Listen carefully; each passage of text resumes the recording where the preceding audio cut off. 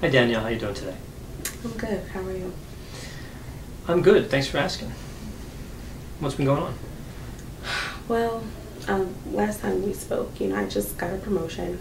It's great news. Right? Yeah, great news. I'm really, really excited about the opportunity and the career advancement, but Sure. it just hit me that I'm going to be having to give presentations and really kind of be a team leader and kind of be the face of a group of individuals, and it's kind of making me a little shaky. A little shaky? Yeah. Are you a big fan of public speaking? I wouldn't say a big fan. No? It's been bearable, but the thought of having to do it continuously is definitely a little frightening for me. That's frightening for you. How often would you have to do? You say continuously. How often would it be in this new job? In this new job, I would actually have to meet with them every week. You weekly? Weekly. Right. And how many people are on the team that you now supervise? There are 10 people. Yeah. All right, so you have 10 people that you're going to have to speak to. Yes. Right. And how long is the talk each week? It normally averages about like half an hour. Half an hour? Right. Have you ever had to do it in the past or anything like it? I've done something like this for school, but definitely not for 30 minutes, not for half an hour. All right, so the length of time is a major stressor. How about the number of people? How about like 10? Is that? I mean, when I did it for school, it was a group of us, so it was less anxiety, but to be doing it by myself and all attention on me, and 10 people, that's a lot of people, looking up to me and. Alright, so the number of people being 10, that stresses you a bit, a little anxiety there, a good amount of anxiety. And then the duration. Yeah, absolutely. Right, so 10 people for a minute, that's not too bad. You can handle that. I can handle that. Or a half hour with like one person. I can definitely handle that. One-on-one's not too bad. One-on-one's not too bad? One-on-one's not too bad. But the thought of 10 people staring at me, hanging on my every word for that long, that's definitely puts me out there in terms of anxiety. Alright, so there's a lot of anxiety there. Yeah.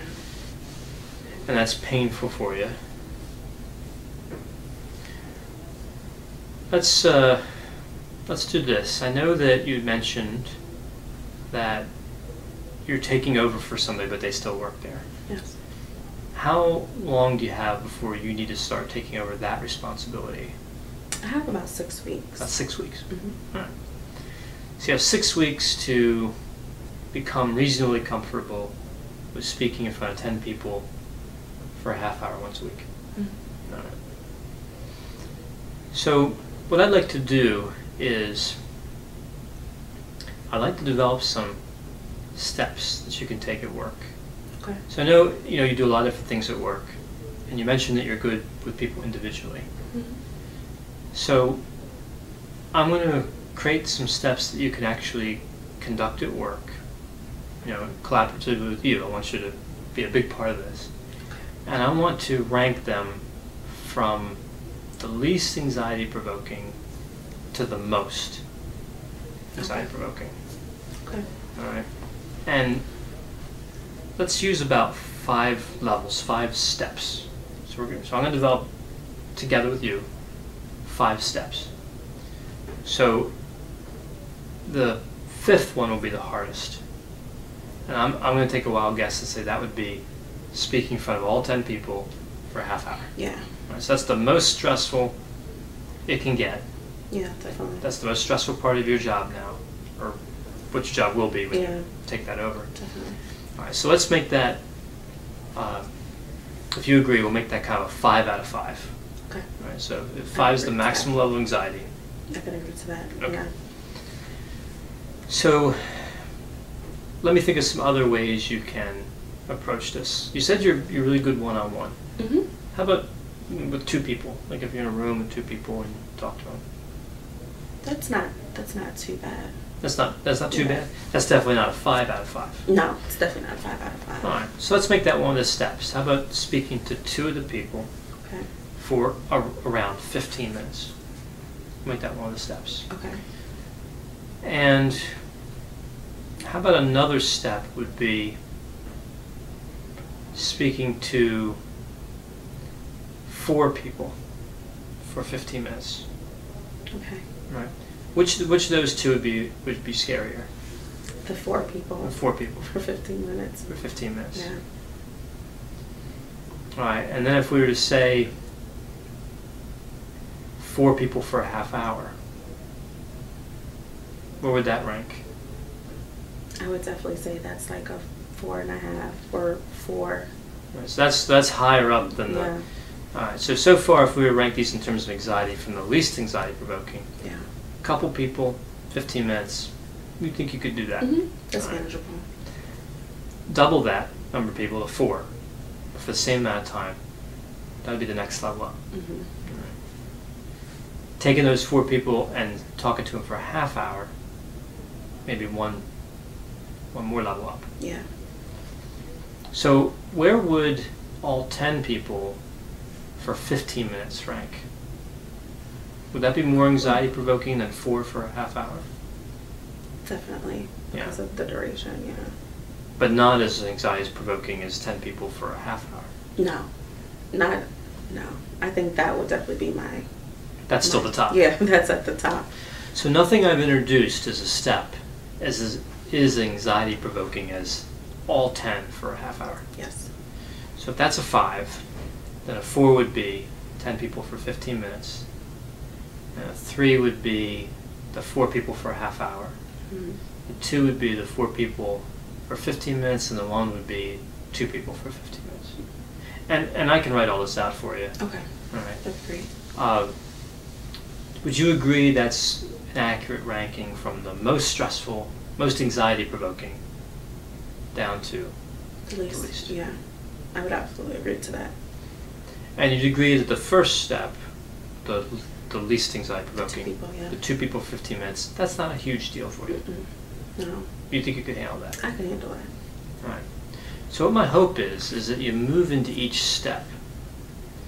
You conduct that step, you take part in that behavior enough times to where, even though it's a little anxiety provoking in the beginning, you do enough times to where that anxiety comes down.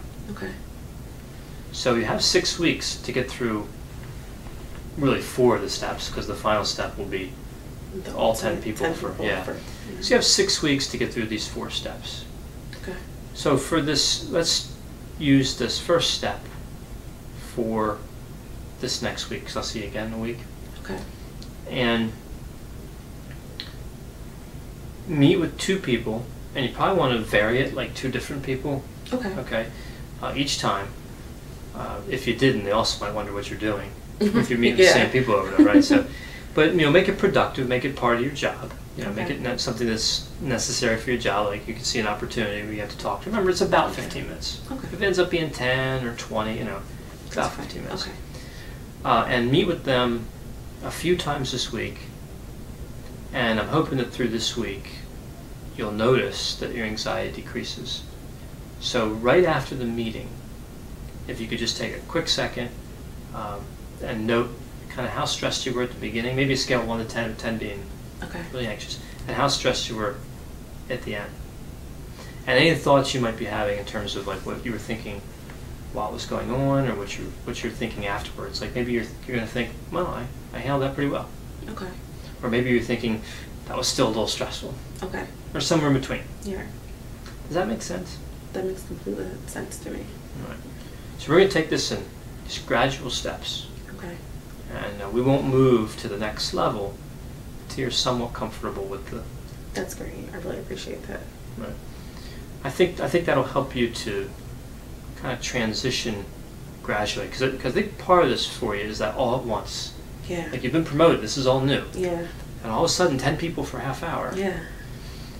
Whereas if we just kind of move up the level of anxiety-provoking stimuli gradually, you might become accustomed to it. Mm-hmm. And by the time you get to 10 for 15 minutes, you might think, 10 for a half hour is not that much different. A little bit more relaxed, yeah. Mm-hmm. I want to add to this too, that you're in a setting, like one of the things you might be thinking when you're presenting is you're kind of stuck there. Mm-hmm. Like you mentioned, all eyes on you. Mm-hmm. And you're in an office setting, we've talked about your workplace before, mm-hmm. where if you needed to, you could always say, I need a minute, and you could step out. Right. So you always have an escape plan.